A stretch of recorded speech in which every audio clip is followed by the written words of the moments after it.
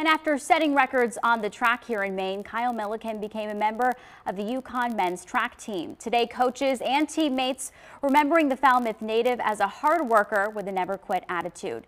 News 8's Tyler Carteret has more. He was a kid. He came every day and he showed up ready to go.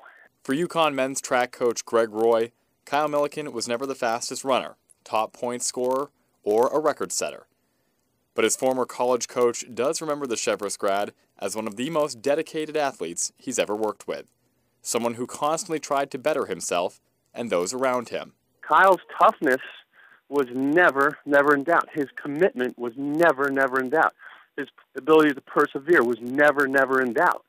And I look at those qualities and you read the quote by the Admiral about toughness. And that's what you remembered about Kyle Milliken. Roy recalls workouts that pushed Milliken to his breaking point.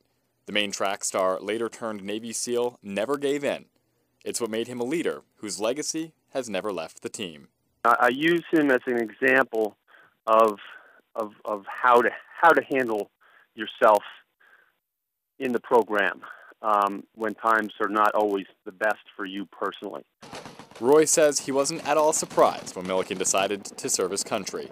A fitting move for a man who never had a second thought about looking out for others.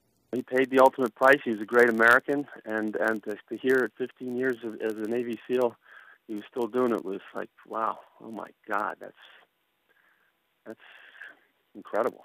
A life of service all over the world that likely started on the track. For WMTW News 8, I'm Tyler Carteret.